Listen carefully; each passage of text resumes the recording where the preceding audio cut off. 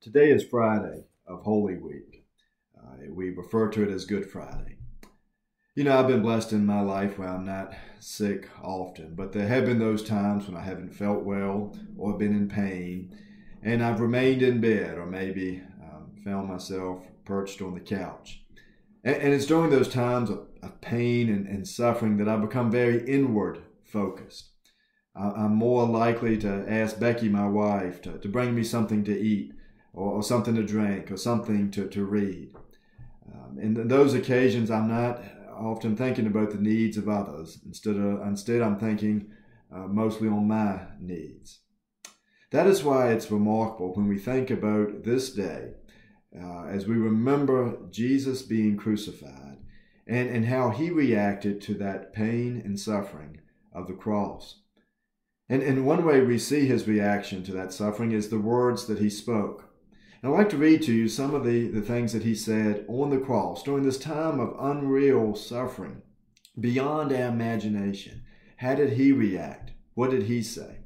We find some of his phrases on the cross in the Gospel of Luke, chapter 23. Let me read to you some of them. First, on his way to the cross, there's some women who are following him. And this is what Jesus says: "Daughters of Jerusalem, do not weep for me, weep for yourselves and for your children." Then later on, as he notices those that are actually crucifying him, he says this in regards to those that are crucifying him. In verse 34, "Father, forgive them, for they do not know what they are doing."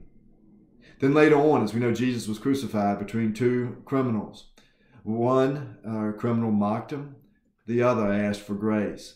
And how did Jesus react? What did he say? In verse 43, Jesus answered him, meaning the criminal that asked for grace, "I tell you the truth, today you will be with me in paradise." How remarkable it is to realize that in that time of unreal suffering and pain, Jesus was not inward focusing. He was not focusing on himself, but he was focusing on others. And we know also that he was focusing on you and on me. That is the love of our Savior.